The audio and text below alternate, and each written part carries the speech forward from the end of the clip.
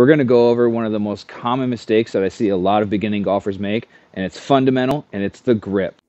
Focus on the grip on the right hand. It's a very strong grip. And what I mean by that is you can see the thumb on the left hand. Ideally, we want to see this as more of a neutral grip, which means the right hand should be kind of covering that thumb on the left hand where we can't see it.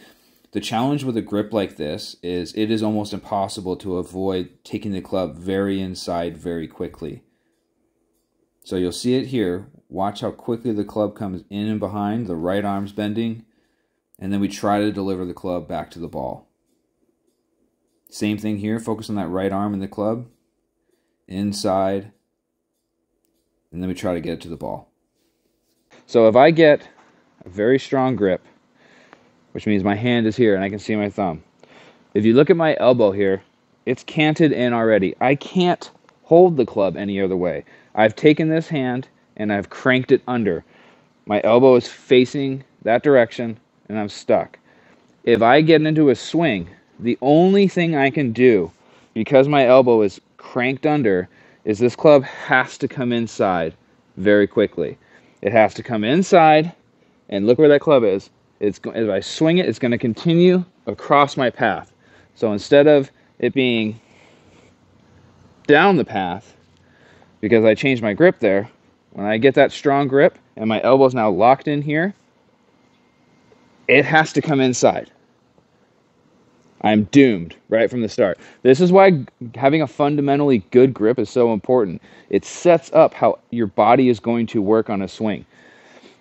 So when you get a neutral grip, left hand down, hand on top, thumb just right there on the side.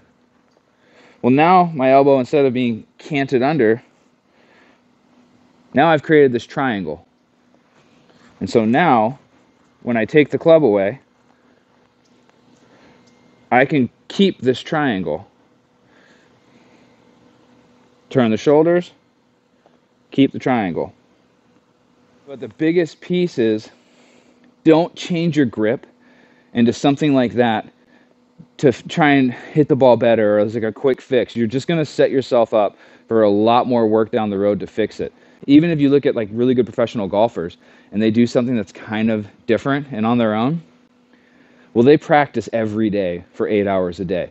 Most of us have a job and a family and we just can't do that. So the reality is, for most of us mere mortals, the better you are at having good fundamentals that just allow your body to work and don't require you to hit balls for 5 hours a day to keep your timing correct, the better off you're going to be. And that starts with a grip.